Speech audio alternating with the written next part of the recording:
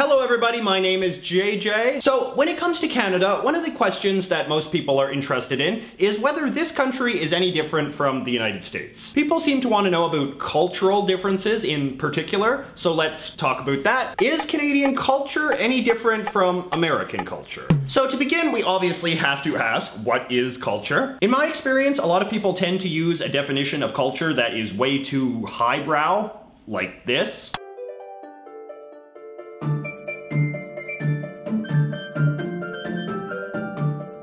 And then on the other extreme, you have people that use a definition of culture that is way too narrow and specific. Canadians tend to do this a lot. In Canada, we have this thing called a loonie. In Canada, we spell it C-O-L-O-U-R. We have Tim Hortons. But I prefer this definition of culture from Merriam-Webster: the characteristic features of everyday existence shared by a people in a place or time. And I found a cool little graphic the other day that expands on this definition by sorting these characteristics of daily life into 11 categories. Language, medical cures, religion, child rearing, food, folk art, celebrations, jokes, manners, clothes, and working schedules. Now, this obviously isn't a perfect summary of everything that goes into making a culture, but it is a good start. So let us go through these 11 categories together and see just how different Canadian culture is from American culture, or not. Number 1, language. In both Canada and the United States, most people speak English as their first and only language. In the majority of cases in both Canada and America, English is the language of work, school, shopping, entertainment, journalism, and the internet. That said, in both Canada and America, there is a sizable minority of people who do not speak English. In the US, the majority of these people are immigrants, particularly America's large population of immigrants from Latin American countries. Most non-English speaking Americans thus speak Spanish. And in large parts of the United States, there is a culture of Spanish-English bilingualism in which signs and stores and services are offered in both Spanish and English in order to accommodate the large Spanish-speaking community. In Canada, however, the non-English speaking minority is divided almost equally between immigrants and French Canadians, and French Canadians are not as evenly distributed across Canada as Spanish-speaking immigrants are in the US. French Canadians mostly just live concentrated in Quebec, so as a result, French-English bilingualism is not as much a fact of life as Spanish-English bilingualism is in the US. Though for complicated political reasons, the Canadian federal government also provides a lot of services across Canada in French at a rate much higher than the actual numbers of French speakers would justify. Different immigrant-heavy parts of Canada and America may have a prominent role for other languages too. For example, an area with a lot of Chinese immigrants might have a lot of Chinese language stores and signs. So, is there a significant cultural difference when it comes to language between Canada and America? Yes, but it is relatively minor. Number 2, medical cures. Canada and the United States both use high-tech chemical medicines that are the product of vigorous laboratory research and extensive bureaucratic verification. Weak medicines can be purchased in stores. More intense medicines have to be prescribed by doctors or surgeons or hospitals. Doctors and surgeons and medical researchers in turn have to undergo a lot of education and certification and training before they can practice. Now, in both countries, of course, you do have a fringe of people who partake in so-called alternative medicines. The answer lies in essential oils. But I would say the majority of people regard this kind of stuff quite skeptically. So, is there a significant cultural difference between Canada and the United States when it comes to medicine? No. Number 3, religion. In both Canada and the United States, the majority of people are either practicing Christians or grew up in Christian homes. The dominant flavors of Christianity are Catholicism and a vast array of different Protestant denominations. How seriously Canadians or Americans take Christianity depends a lot on where in the country they live. Rural areas are generally more Christian than urban ones. The American South is very Christian, while Quebec is very not. Canada and the United States also have 2 of the largest Jewish populations on Earth. There are small but significant populations of Muslims, Hindus, Sikhs, and Buddhists as well, most of whom are immigrants. These days, however, a lot of people in both countries are a mostly secular people who do not take religion very seriously one way or another. So, is there a significant cultural difference between Canada and the US on religion? Now, a lot of Canadians would say, yes, there is a huge cultural difference. But I think this is a good example of a place where a lot of people can sort of miss the bigger cultural picture. A lot of Canadians who would say there is a big cultural difference between the two countries on religion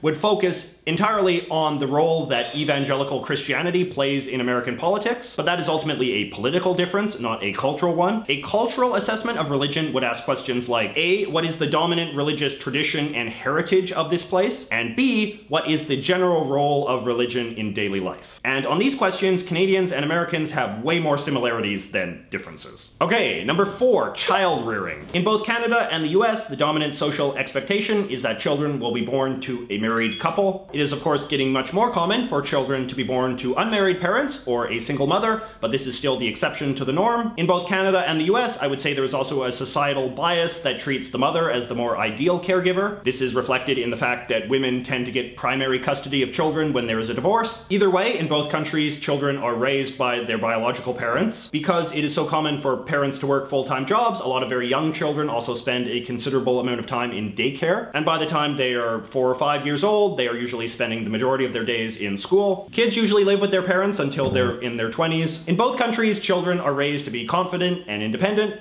and as they get older and older, they tend to have a more and more egalitarian relationship with their parents. So is there a significant cultural difference between Canada and America when it comes to child rearing? I would say no. You're not gonna see any books in American stores called like, The Canadian Guide to Raising Kids. Number 5, food. Food is probably one of the hardest cultural issues to talk about in Canada and America because it is so diverse. North American food has been very heavily influenced by immigration, and foreign styles of food, you know, like Mexican, Chinese, Italian, Japanese are very common. That said, the native food traditions of Canada and America are very similar and tend to reflect various food staples that are produced on the North American continent. This includes foods containing a lot of wheat flour and milk and salt and sugar, including burgers and hot dogs and pizza and French fries and ice cream and sandwiches and ice cream sandwiches. North Americans eat a lot of beef and pork and chicken and eggs as well. Plus, certain fruits and vegetables are very popular, like corn and tomatoes and apples and oranges and bananas and strawberries.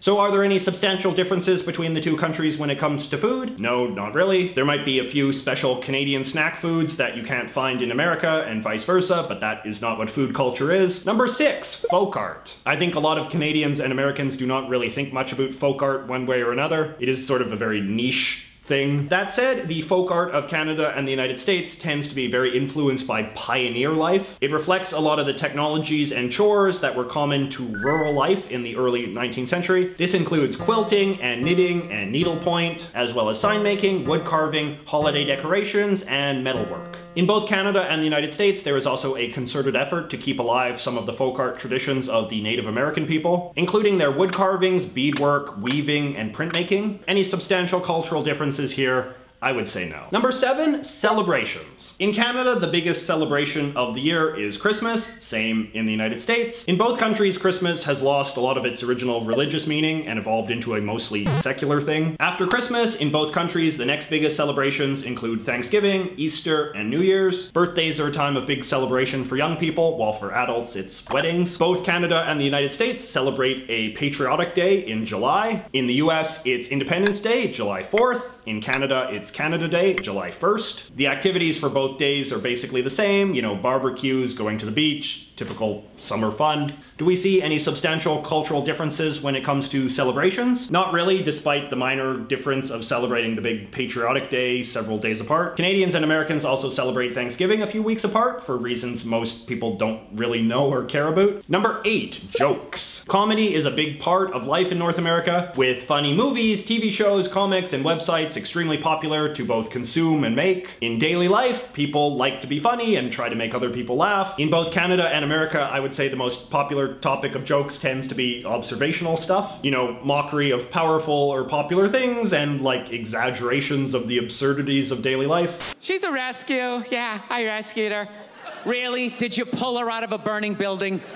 Are there any substantial differences between the two countries when it comes to jokes? Absolutely not. Something that is funny in Canada will always be funny in America, and something that is funny in America will always be funny in Canada. Number 9, manners. Both countries highly value individualism and personal freedom, so good manners tends to revolve around respecting other people's personal space and dignity and beliefs and identities. Bad manners, in turn, involves making unwanted physical contact or making disparaging comments about someone's appearance or race or religion. In both countries, there is a high premium placed on being polite and friendly to strangers. There are also a lot of etiquette rules surrounding bodily functions. Basically, always be clean and tidy, especially when you're eating. So, are there any substantial cultural differences between Canadians and Americans when it comes to manners? Now, obviously, Canadians have a reputation for being more polite than Americans, but let us deconstruct this for a second. When somebody says that Canadians are more polite than Americans, what they're actually saying is that Canadians are better at adhering to a shared set of cultural manners than Americans are. People don't say Canadians have more rules for good manners or different rules for good manners than Americans do, because they don't. At best, you can say Canadians maybe follow the same rules slightly better. That isn't much of a cultural difference. Number 10, clothes. Both Canadians and Americans dress in a mostly casual style, you know, jeans, t-shirts, polo shirts. There's also a huge influence of sportswear through things like hoodies and baseball caps and joggers. These days, it's usually only in very formal situations that people dress up in suits or dresses, although some jobs have a more formal dress code than others. In both Canada and the US, clothing remains very much divided by gender. Women have a different style of clothing than men, and clothing shops address this reality. The difference in male and female fashion isn't as dramatic as it used to be, but a woman who dressed in an overly masculine way would be considered kind of odd, and a man who dressed too womanly? Well, that almost never happens. Any cultural differences here? No. Canadians and Americans do not dress differently. And lastly, number 11, working schedules. In both Canada and the US, the standard working schedule is 9 a.m. to 5 p.m. Monday through Friday. Saturdays and Sundays are the standard days off, with stores usually only open for a shorter period of time, or in some cases closed altogether on Sunday. That said, people who work retail jobs tend to work different hours than people in other types of work. Both Canadians and Americans take an average of 2 weeks of vacation off of work every year. In Canada, this is required by federal law. In the United States, it is not, but this doesn't seem to affect outcomes very much. Generally speaking, the better your employer, the more weeks of paid vacation you will be given. Though in both countries, I would say people are generally a bit cautious about taking more than 2 weeks of vacation if they can. It can look a little bit spoiled, and there is always a fear about falling too far behind in the work if you leave for that amount of time. Are there any substantial cultural differences when it comes to working schedules between Canada and America? As I said, there are some legal differences between how work schedules are regulated in Canada versus America, but as a cultural matter, Canadian and American attitudes are basically the same. We are a hardworking people. So, according to this informal survey of 11 realms of culture, you can see that the differences between Canada and the United States are either extremely minimal or basically non-existent. I would say it is only really in the realm of language that you have something that could be described as a visible cultural difference. And even then, the divide revolves around the country's number 2 language rather than the language of the majority. Because Canadians are really obsessed with not being Americans, they tend to really misunderstand the nature of the differences between the two countries. Canada and the United States are different in some ways, but the differences are either legal and political, in the sense of being a product of different legal and political systems, or regional, in the sense of reflecting small, geographically localized differences within the context of a larger shared culture. This is to say that Canada is no more culturally distinct from the US than Alberta is from Quebec, or Alabama is from Vermont. Are there any aspects of culture that you think I overlooked in this video? Or do you think I perhaps missed some major cultural differences between Canada and the US? Let me know in the comments below. Through our shared cultural medium of English, I will do my best to check them out.